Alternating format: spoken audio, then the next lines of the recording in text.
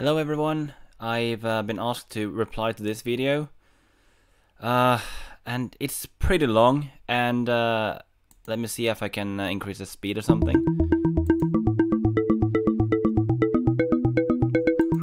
It's gonna be a darn long video then. That our planet provides. Each hour, 3 species disappear. Each day, 10,000 people die from water shortage or contamination. 14 billion pounds of garbage are dumped into the ocean every year. Most of it's plastic, and it'll take nearly 1,000 years for it to degrade. And due to global warming, the Arctic may be ice-free, and thousands of cities, including New York City, may be underwater. Now, you've all undoubtedly heard many of these statistics before, and likely, at least so far, you aren't impressed. And yet still, in some sense, these facts turn societal platitudes motivate us. They certainly motivate me, and I, perhaps like many of you, am the typical environmentalist. I gleefully present my refillable cup to the Starbucks barista. I love to shop at Trader Joe's, and I always bring my Go Green bag. And if you're anything like me, I spend 1 to 2 minutes in a fit of confusion trying to recycle the fork, bowl, napkin, and food that constitutes my salad. And while my New Yorker instinct is to avoid eye contact with an over-eager, sidewalk-soliciting environmentalist, I proudly flash them a smile. Okay, this is really strange. I don't know where he's going with this. Simply to remind them that I support what they do. Oh. And as I reflect on my eco-friendly day, I sleep like a baby, knowing I made a difference. Okay. And I know what you're thinking. You could do so much more. Indeed. And you'd be right. I could do a lot more. Yeah? I could compost, Yeah? and I don't. I could walk to work through Yeah. Central Park, and I don't. And as one environmental campaign suggested, I could get clean and save water by sharing with a friend or even an attractive stranger. Yeah, that's unreasonable. Don't get too excited for me. I shower alone, often for many minutes at a time. Undoubtedly, we all could do more. But what if I told you that I did make a more difficult sacrifice for our planet? Oh. What if I told you that I am a vegan? Oh, really? He is. Did you feel that? Is he kidding them? You did. One word, and everyone gets a little bit nervous. No, like the way he looked at them was like, is he vegan? You can be honest with me. This is TEDx. It's a safe space. You feel a little awkward. Why? Well, because people actually have some deep feeling within themselves that maybe I'm doing something wrong, but I'm trying to live blind to it, and therefore it feels a little bit uncomfortable when people point out that somebody made choices that are, what can I say, better than themselves. Because I am a vegan, and presumably many of you are not? It's a little bit more than that. What is that about? Well, we've all had that conversation before. You're out to dinner with a friend or a colleague, and you learn that the person you're with is a vegan. You had no idea. You're surprised. And while the person in front of you may not look like this, or like this, your perception of them has immediately changed. Yeah, PETA has basically turned into a total nonsense organization the last few years. Sorry to say so. There is no going back to whatever it was you thought of them before this moment. Now, back at dinner, the vegan likely feels compelled to explain to you that while he or she is a vegan, by no means did your culinary decision inspire offense. You in turn decide to kindly acknowledge that reconciling gesture. The only time that I don't want to be... The only time that I don't want it to be talk about veganism is actually when I'm eating with other people. If there's not food on the table, I'm freely open to talk about veganism. That's the one time that I don't want it, but it's the one time that everyone else wants to talk to me about veganism. And attempt to very quickly move the conversation along to a more unifying topic. And yet, you still feel whatever it is you or your neighbor might be feeling right now. A tinge of nervousness, a pulse of discomfort, the manifestation of a mouth twinge or the eyes widening. There is me, and then there's you. And somehow, our perception of one another is no longer the same. Well, as it turns out, Well, always it's like that. It's like, any group, like if someone says they're a feminist, then all of a sudden things will change. I'm not a vegan. Ha! I knew it. Whew. I'm sorry to all the vegans in the room. Yeah. Well, I actually saw through you. But if I bought it, then it's like, wow, he didn't have an ethical standard at all, after all. Who have lost one of their own. And to the rest of you, well, you can safely take a deep sigh of relief knowing that I am a carnivore just like you.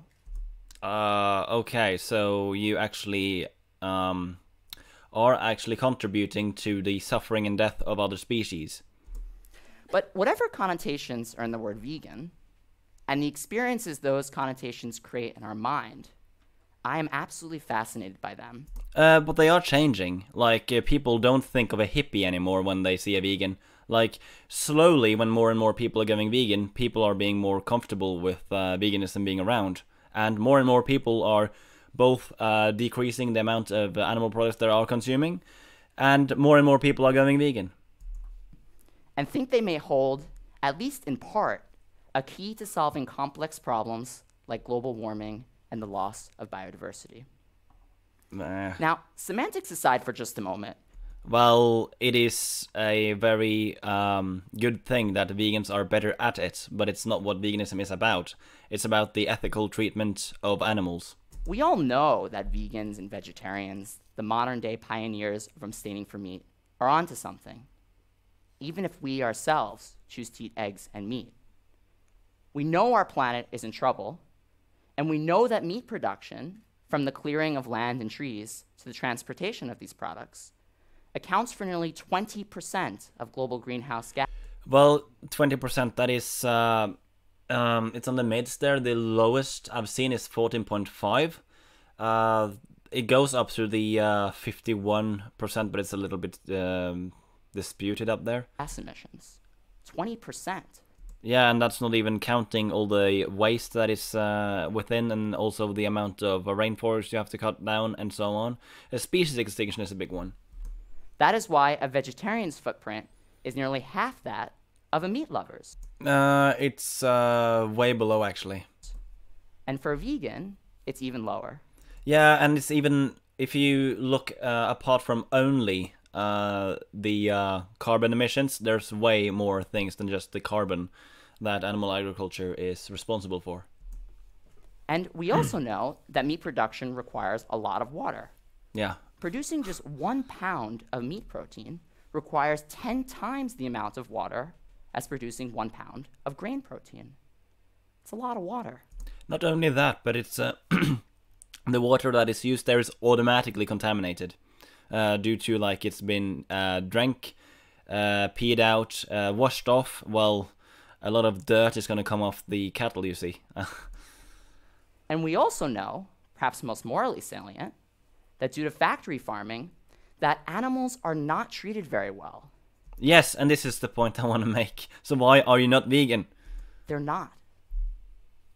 And they are incredibly smart and experience pain just like us. I would use sentience as an example. Being smart or intelligent doesn't tell you if you're sentient or not. So as we look into the eyes of this very adorable baby pig, we have to ask ourselves, why do over 90% of Americans continue to eat meat? It's bizarre, right? But no, it's because we've grown up with it, and a cultural shift is needed. Bacon. Bacon is the reason we eat meat. Yeah, sort of. Not so much anymore because there are so many convincing meat replacements. For many, the mere smell of bacon in the morning, that crispy, crunchy texture, that savory, salty taste, they give us a reason to smile. That spicy buffalo wing, that juicy steak, They are the reason we eat meat. They satisfy our most primal urges. So what should we do? Yeah, eat something else, be introduced to other food items that are just as tasty, maybe? Well, on the one hand, we know that meat gives us reason to smile in the morning. And on the other, we know it straddles our instinct It is a class 1 carcinogen. Why should you smile about eating it? Sorry. to uphold our sense of morality with its questionable impact on the planet. Plus, as some of the medical literature suggests, meat may not be very healthy for us. Not at all. Well, certainly we could treat each meal as a choice. Yeah, but there's somebody else in the equation that didn't have the right to choose.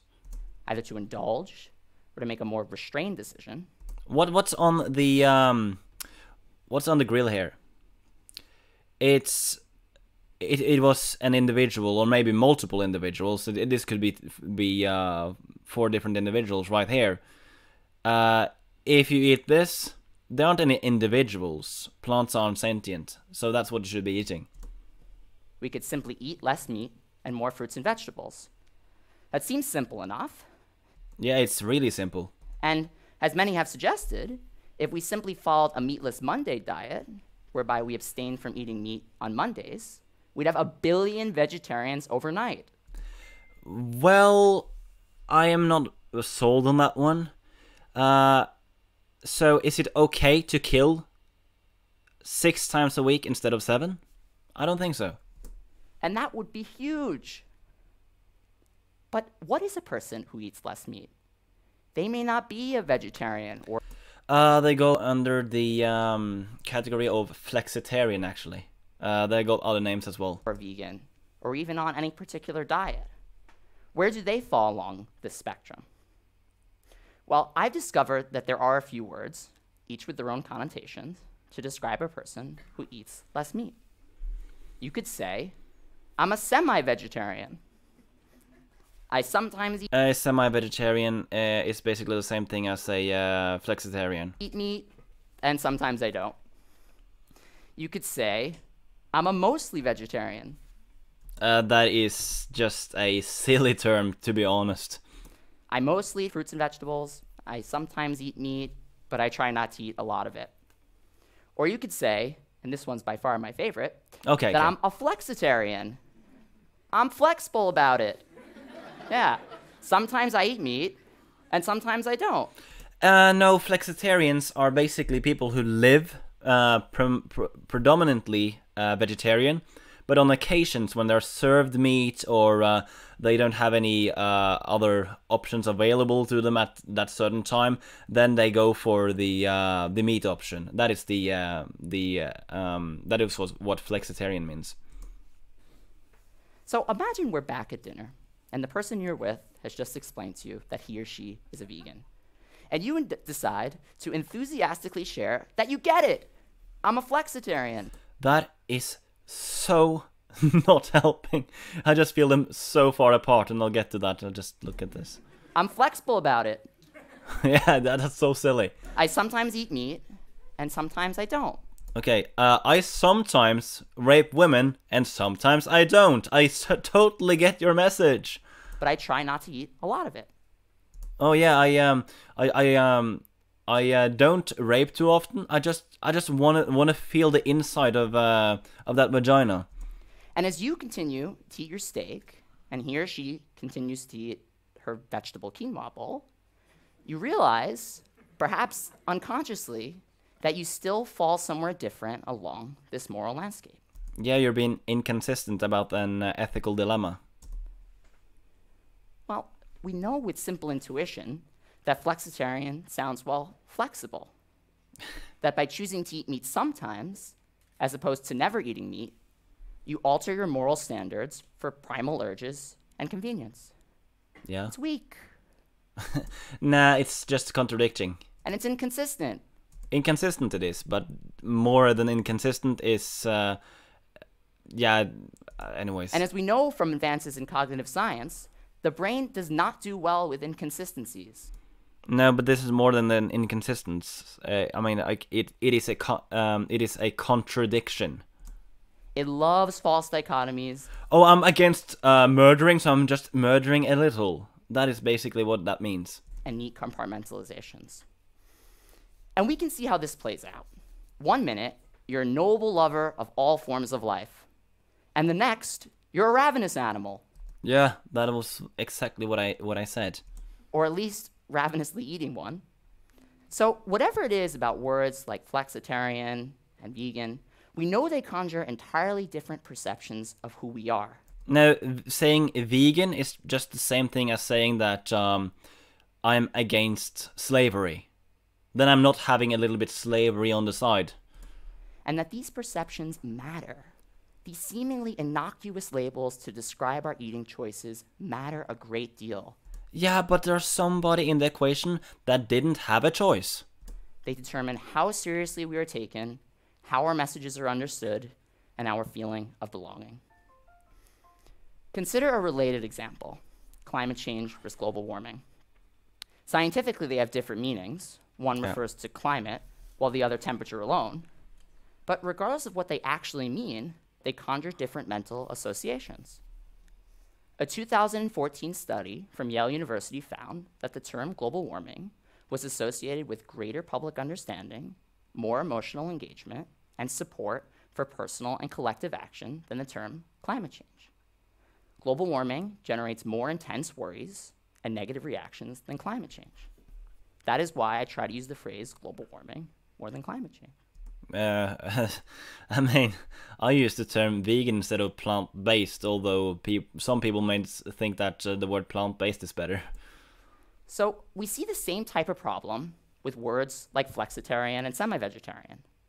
They all describe incredibly positive steps toward a more sustainable planet. No, they describe less bad ethical choices. But they largely invoke negative associations, feelings of division, and moral incompatibility. It is because being a flexitarian is not ethical. Veganism is not ethically good, it's just ethically neutral. So it occurred to me, we need a word that describes a community of individuals who are committed to reducing their consumption of meat. If I said that we need a word for serial killers that just decided that, oh, I'm just going to kill a couple of people a year, would you be okay with that? I don't think so. And can encourage others to reduce their consumption of cows, chickens, pigs, lambs, and seafood. So why do some of them don't? Well, why do some of them have to die? I just don't see the ethical framing here. It is my hope that this word is reducitarian, and that it can inspire a community of individuals to simply eat less meat. Okay, so I need to readjust the name the trait argument. So let's see. What is it that is true of an animal that, if true of a human, would justify us needlessly killing humans once in a while? And I bet many of you here today are already reducitarians.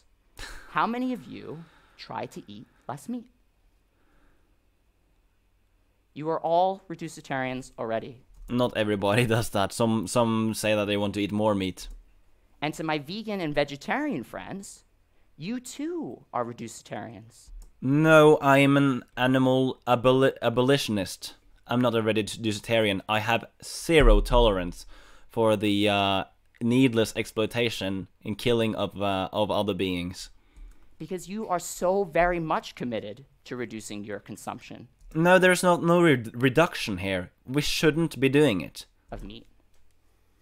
Reducitarianism is the practice of reducing one's personal consumption of meat. Red meat, seafood, and poultry. Why eat it at all? Now, reducitarians may still enjoy the taste of meat, or are not concerned with making a drastic lifestyle change, but they are committed to reducing their consumption of meat nonetheless. With more fruits and veggies, reducitarians live longer, healthier, and happier lives. And vegans have the best overall health outcome of any people group, so why shouldn't you do that if you care about your health? They set manageable and therefore actionable goals to gradually reduce their meat consumption. For example, they may order a smaller steak, or skip eating meat for dinner if they had it for lunch, or simply eat meat only on the weekends. So on weekends, it's okay to kill, but in the midst of the week, it's not okay? I just, I only rape women on weekends, so I'm way better than other rapists. And reducitarians know that by choosing to eat less meat, they're not only going to improve themselves and the environment, but farm animals as well. That is the point I make. Like, would you make the same case in a human context? No, you wouldn't. So why do you accept this in an animal context? Now, the concept of reducitarianism is appealing because not everyone is able or willing to follow a completely vegetarian diet. This is a difficult but important realization.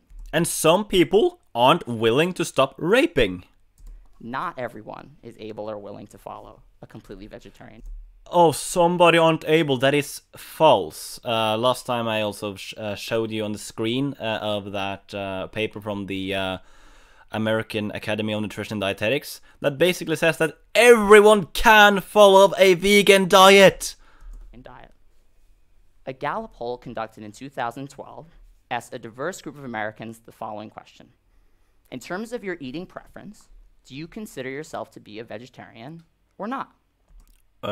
Yeah, and I know that there have been some conflicting data on there because some people have been lying about being vegetarian and such, but yeah, let's see. How would you respond? I would say I'm not vegetarian, I'm vegan. What do you think they found? Well, what they found was that on average, only 5% of Americans considered themselves to be a vegetarian. When was this? But what was so interesting about this 5% is that it remained largely unchanged from the 6% that was recorded in 1999 and 2001. There definitely weren't that many vegetarians around in the United States at that time. In other words, the amount of vegetarians in the United States has remained about the same. That is so false. Especially among the vegan community, the amount of vegans and vegetarians are actually increasing worldwide. Extremely low. And as you might imagine, this percentage is even lower for vegans. Yeah, there are more vegetarians than vegans. But if you have been engaging in the vegan community, you would have seen that every single year there's more availability, there are more people you meet who are vegan. There is no way that veganism isn't growing, and I've even seen other papers suggesting something else than you are suggesting. Similar statistics have been observed throughout the world. If you look at different, you will find different results. And just in case you aren't convinced, a separate study found that among those who consider themselves to be a vegetarian, Yeah, I know. Some of them were actually not vegetarian at all. I know this. nearly 2/3 of them had indicated that they recently eaten meat. Yeah, that is a huge problem. When they were asked to recall their diet. But there are other ways to know how much vegetarianism or veganism is growing, and it's basically to research the amount of Google searched. These individuals were not vegetarians or vegans. Well, a lot of them were. They were reducitarians, but they were forced to play mental gymnastics with themselves without a word to describe who they are. It's really easy, yes or no. Do you consume any animal products? Yes. Okay, then you're not vegetarian. Then you're not vegan. Well, are you consuming meat? Yes. Okay, then you're not vegetarian. It's really easy. And this used to happen to me all the time. My friends and family knew that I was a vegetarian, and once in a while, we would go out to eat. I'd order bacon with my eggs and pancakes, and they would literally catch me in the act red-handed. Yes, because then you're not vegetarian. Eating a slice of bacon. Do you know what it's like for a Jewish vegetarian to be caught eating bacon? It's Jewish. Cool. That is a double whammy no one wants to experience with their morning coffee. So look, what I think this means is that even though we know it would be better, By the way, every single food item that is vegan is kosher automatically. more healthy and environmentally friendly, if everyone just stopped eating meat. Well, it would reduce the amount of rape if just every rapist raped a little bit less. This is an ideal, a romantic ideal that we have been unable to achieve. No, veganism is growing, and I think that when I looked at the numbers and I equated this, that if veganism is growing in this speed, we all could be vegans in 60 years. This message of completely eliminating meat consumption has worked very well, or somewhat well. It has worked very well and it keeps working, but we haven't reached the goal yet. It is the fastest growing, what is it called? Not civil rights. Most growing social justice movement in history. For the individuals who are vegetarians or vegans, but has failed to capture the attention of the rest of us. And of course it has reached the people that has become vegan. Those people who haven't become vegan, oh, they haven't become vegan. The 95% of us who continue to inhabit this planet. Well, actually, it's easy to reach more people. It's just more people need to be able to open their mind and get more information out there. So yes, reducitarianism is a message for the 95% of us. Yeah, I wouldn't go on and tell people to be reducitarians because it is not a consistent position to have. We should consider eating less meat for the sake of our health and the environment. Okay. And we can learn a lot from vegans. And well, I can agree that you could do well if you only think about the environment and your health. But when it comes to ethics, I don't see how you can make the case for reducitarianism. Vegetarians who have so admirably reduced their meat consumption that they effectively eat none at all. Yeah, but they're still consuming eggs and dairy, which are even more cruel industries than the meat industry. But vegans and vegetarians can also learn a great deal from those who simply strive to eat less meat. How am I supposed to learn from people that I should eat something once in a while? In many ways, the use of categorical imperatives. Okay, he's going there. That we must never eat meat. Yeah, it is the absolute best thing. Like, I wouldn't have it any other way when it came to killing or rape. Has put vegans and vegetarians and those who simply strive to eat less meat in a boxing match for moral superiority. You know, it is me up against the neo-Nazis. It's me and them.